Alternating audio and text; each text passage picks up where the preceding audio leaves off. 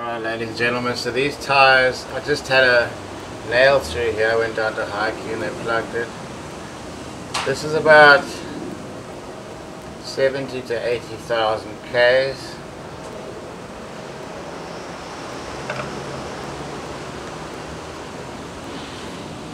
You can see a bit of wear on the inside tyre.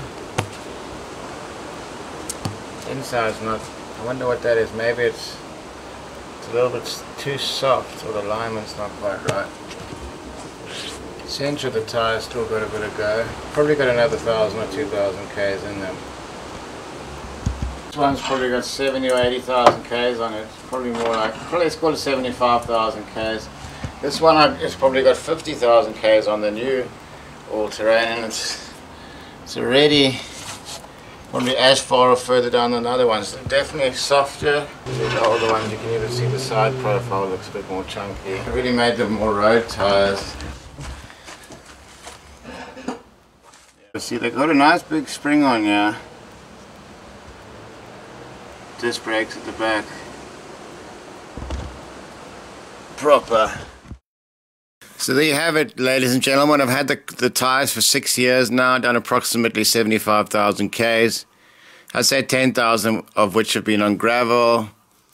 Done the Tankwa-Karoo road, been through the Cedarburg, Drakensberg, Graaff-Reinet. So a lot of opportunities to get punctures. And I have had a couple on these, especially the Goodyear Wrangler ATSAs. Had 2 slow punctures from nails and 1 blowout in the Tankwa-Karoo on the back tyre. Granted, the car was quite loaded and I was going relatively briskly and came over a bump, and a lot of weight came on. As you sort of come down, a fair amount of weight came on the back tyre and must have hit a rock or something, and poof. Luckily I was able to pull over to the side of the road and no dramas there. Just a bit of a mission to change the tyre on the X-Trail, because you've got to take all the luggage out. But all in all, for the amount of rugged driving I've done, I've been happy with the durability of the tyres. I must say that the Goodyear Adventure, the newer tyres, don't look as rugged and cool, and the sidewall looks more like a highway profile. But to be honest, I haven't had any punctures with that particular tyre. The wear on it does go quicker. There's a thicker tread pattern on the older ATSAs, which I preferred the look of, but these perform well. Some people say they're a bit quieter, not quite as rugged, but they perform just as well and no punctures, so you could say they're arguably a little bit tougher. So all in all, would I recommend a pair of Goodyear Wranglers? I certainly would. The Goodyear Adventurers, I did get a puncture on the Land Rover as well, the Land Rover Defender, when I drove it. Actually a sidewall failure. Well, I think something sharp must have gone through the sidewall. So, but then again, I've heard BF Goodyear's having puncture issues as well in serious terrain, so no tyre is puncture proof. But I would say the Goodyear Wranglers are on the tougher end of the scale, especially with a Kevlar tread. They don't have Kevlar sidewalls in South Africa apparently, which I would like to see. And then they're well priced as well.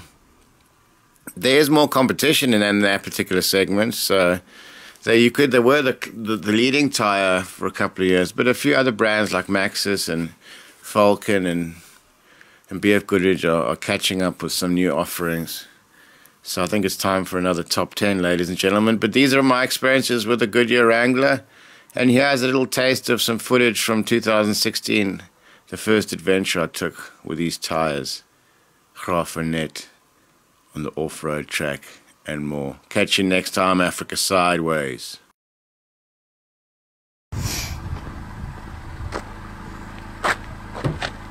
Beautiful.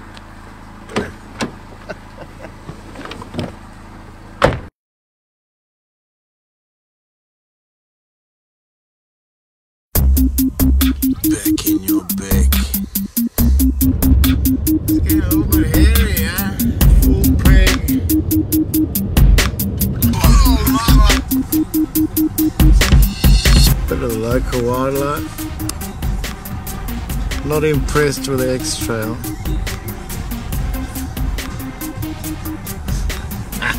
Onwards and upwards.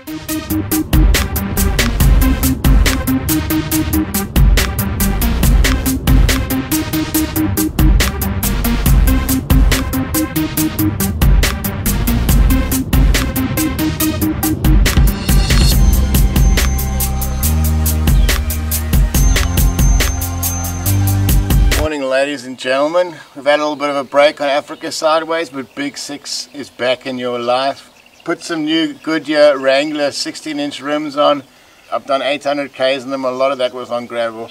Perfect. They're only 1,600 Rand a tyre compared to the BF Goodyear All-Terrains, which are 4,000 Rand a tyre. This thing seems pucker.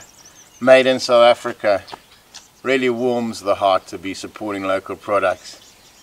Staying at Shepherd's Tree, self-catering. It's not even on safari now, which is great. Best kept secret of the Karoo, this little establishment. Beautiful mountains surrounding here. Endless 4x4 tracks. We're going to give the X-Trail a bit of a workout.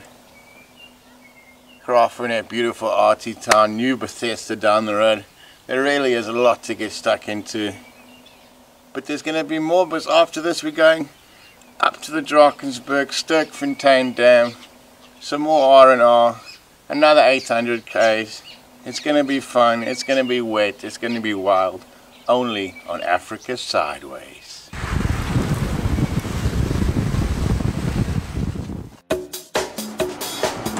Taking on the little off-road track here at Shepherd's Tree. Nothing too demanding, just a bit of bush giving the bottom of the car a bit of a scrub. Making our way to the top of the peak here. Little look-see. This borders the national park. Matthew, the owner, wants to join the national park because they're no longer farming. Well, not livestock, game farming, so they can integrate it with the national park. As to lose any property rights issues.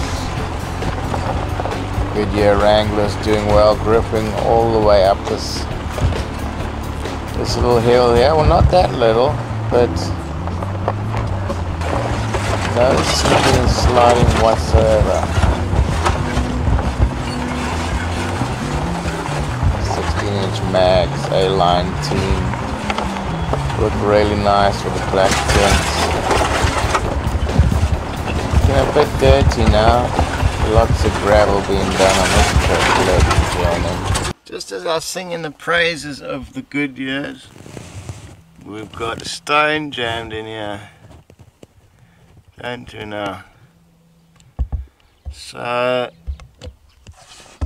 this thing ain't coming out for love nor money. You're gonna have to go past the tyre shop and have a look.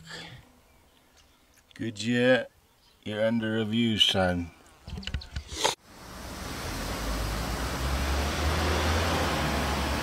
Turns out there was a puncture. So is that a big hole? Yeah, groot gat, jong. Just so. But to the credit of the tires, they didn't blow us.